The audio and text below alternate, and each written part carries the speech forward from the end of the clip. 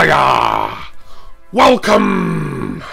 Well, it's a very exciting Funko Pop unboxing for me today because I've got my Festival of Fun order through from Funko Europe. Now then, before I get into this, the Festival of Fun, what was it? Because I got really confused because all the advertising that I saw on social media, all the promotion, like all coming soon, this pop, this soda, that soda, blah blah blah. It was saying like Festival of Fun for NYCC, which is like the Emerald City Spring Convention. Yeah, when I looked at the glam shots of what I ordered and one or two of the other Funko items that were being sold under this Festival of Fun thing, they had the New York Comic Con sticker on it. So, is it part 2 of the New York Comic Con drops, or is it something to do with NYCC, which would be next spring anyway? Oh, it doesn't matter. I don't think Funko even really care anymore, do they? They'll just put stuff out and people will buy it, or they won't, but probably will. I think Funko have crossed that line from being a sort of niche company that sort of nerdy collectors like to being more or less in the mainstream now. I mean, in this country you can buy Funko Pops in Tesco and Asda. It doesn't get any more mainstream than that. Funko, you're not cool anymore. If you ever were. But these are 2 pops, which is actually more that I wanted in this particular release than in part 1 of the NYCC releases. If you remember, I unboxed Moe's Shroot that I ordered from Aussie Collectibles, it was. That was a New York City Comic Con pop. But there is 2 here, 2 that are in 2 of my favourite Funko lines. One of these I was kind of talked into getting, but I'll explain about that when I show it you. We've got one of these sort of puzzle box origami style sorters here that seem to be fairly protective, although I say that and I was worried a pop was going to slide out of the sides there. Ooh, condition's not great. I mean, it's not too bad, but yeah, a little bit disappointing. But the first one I'll show you is number 146 in the Pop Ad Icons line. This is representing the Play-Doh brand, and it's Play-Doh Pete. And as you can see, it has got the Fall Convention or New York Convention sticker on it, so I don't know what all this ECC stuff is, but I'm not going to keep moaning about that. It doesn't matter, I don't give a shit. Yeah, box is kind of a bit bowed at the back, look. Perhaps that sorta wasn't as protective as I thought it would be. I've ordered from Funko Europe plenty of times in the past. They've started doing these funny sorta things for about a year now, and my pops from Funko Europe have generally come in pretty mint condition. But this one is not a big deal really, it's only on the back and no one's going to be looking at that. But here is Play-Doh Pete. Of course, everyone knows what Play-Doh is.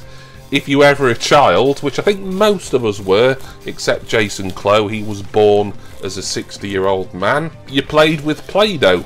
It's a type of colourful putty you got in many various colours, make things out of it. If you made something, stick it in the oven for however long, and then you've got a nice little model of something. But I think most, certainly young children, they just like sort of playing with it and making a mess and stuff. What have we got on the back here? It kind of looks like it's going to be a Funko line, but it's not. I think it's just a representation of an old Play-Doh ad. I'd actually forgot that Play-Doh even had a little mascot, this little blonde-haired boy, Pete here. It says on it, if I can read it, clean, not a clay, non-toxic. Wow. What a really catchy, child-friendly advertising tagline that is. Non-toxic. Not a clay neither. Don't call it clay. Let's get Play-Doh Pete out. So I love the ad icon, so as soon as I knew this one was coming out, I had to have it. And plus it's a brand, unlike a lot of the ad icons that get released, it's a brand that I am familiar with. You know, we've had Play-Doh in the UK, probably as long as America or anywhere else have had it for that matter. Oh, it feels cold. Here he is. So, Play-Doh Pete here, blonde hair, well, kind of more yellow really, as he's a very kind of bright, cartoony character. He's got a red beret on, so perhaps he's a bit French. That's very stereotypical of me. I know there's more than just the French who wear berets. Frank Spencer, for instance, he wasn't French, he was English. And he's got, I think that would be maybe classed as sort of an artist-style shawl on, or like a long shirt. And then in his right hand, I think that's one of those Play-Doh cutters that you used to get in a lot of Play-Doh sets. I say used to, no doubt still do. A bit like a pizza cutter, I suppose, but without all the really sharp bits on. You can kind of cut your Play-Doh up a lot easier rather than always using your hands. And his left hand is waving. He's got green trousers on, and what would they be? Kind of like an olivey shoe, maybe? Yeah, that's really nice, that. Don't know how popular this pop's gonna be. This one and the next one were the only ones I paid attention to for this so-called Festival of Fun. But I think the next one, the next pop I'm gonna show you, is gonna be my favourite of the two. Even though that was the one, originally I wasn't actually gonna get it, but I'm glad that I have. Go on, get in, you sod. There he is, back in his box, Play-Doh Pete. Right, the next pop, it's a first for me this, although the line that it's in, the range, I've collected many of, particularly over this year, and you've seen plenty of unboxings in this range, but the type of pop it is my very first. I wasn't going to get this because a common version that's coming out, I've had it pre-ordered at Glass Shelf Collectibles for quite some time. I probably wouldn't have pre-ordered it if I realised that this was coming out, because this is a really nice version. And what I'm talking about is number 239 in the Pop Rocks range. This is Jimi Hendrix, but wait, it's Blacklight Jimi Hendrix, which makes this my first Blacklight Funko Pop. So yeah, they've been a bit of a Funko fad over 2021, haven't they? And maybe part of 2020 as well. All the black lights that have been coming out. And to be fair, I think it's a nice concept because they make the box a little bit different. They make it with like a black base rather than the standard white pop box. Certainly for characters like this, I mean, you can make a blacklight pop seem really trippy and psychedelic. So to do it for Jimi Hendrix was a no-brainer. Jimi Hendrix, for those who don't know, and if you don't know, then you need to get yourself a musical education. American guitarist and vocalist, made it massive in the 60s. Really, he made it massive in the UK first and foremost. I think his former manager was Chas Chandler from The Animals, who were a British band successful in the 60s. And he helped Hendrix get established in the UK, and then he got more success in America after that. But really like the box here. Condition wise, I think this one is in better shape than Play-Doh Pete. Although, no, actually, it is kind of creased a bit at the back again here. Must be the way they packed them at Funko Europe. It's not a big deal for me. These are going to go in protectors. They're going to be facing this way on, obviously. Well, I say obviously. Some people display Funko Pops sideways, don't they? And I've had to do it myself temporarily before. But no one ever displays them like that, do they? As cool as the back of the box looks. So yeah, there's I think there's quite a few Jimi Hendrix Pops coming out now.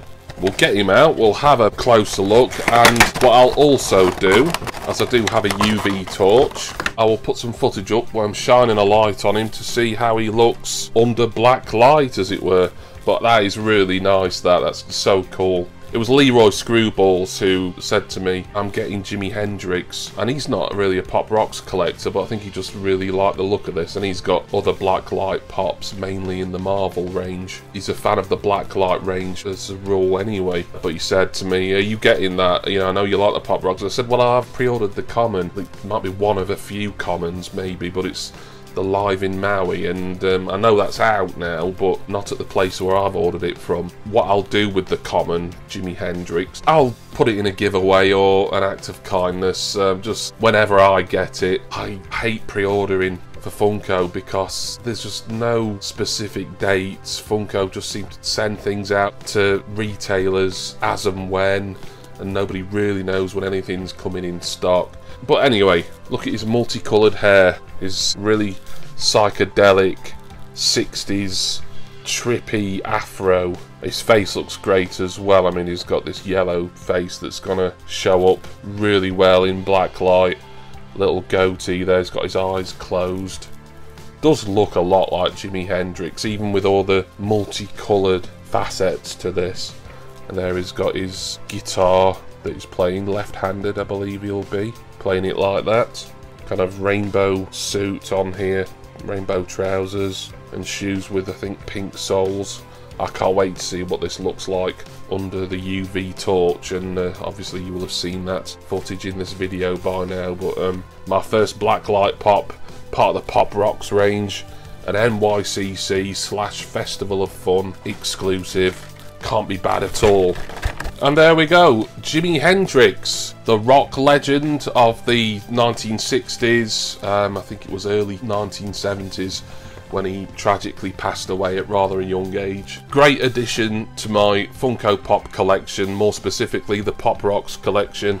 I'm also very happy with Play-Doh Pete here as well, another great ad icon of an iconic brand. Bit of a shame about the creasing at the back of the boxes for these, but I think this is the first time I've ever not got quite so lucky with box condition from Funko Europe. I know they've had a lot of complaints ever since they started, really, and while they have made improvements in packaging, I don't think they've quite kind of nailed it yet, but it's no big thing for me. Both of these are going to go in ATV pop protectors and be displayed in box. So thank you to all of you for watching this video.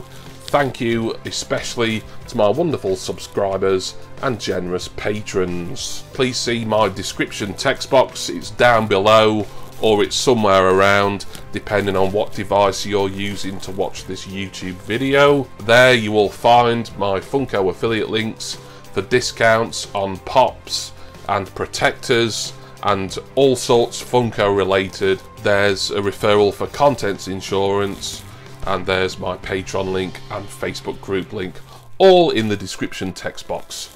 I'm gonna go now, and as I say, gonna display my first blacklight pop, the King. Well, it's not the King. Jimi Hendrix. That's Elvis, but I suppose Jimi Hendrix was kind of a king of the 60s psychedelic movement in his own way, and just a very unique individual and musician. And of course display Play-Doh Pete as well, and I do hope that all of you will join Pete, Jimmy and this Jimmy next time for my next Funko Pop unboxing. Cheers everyone, see ya!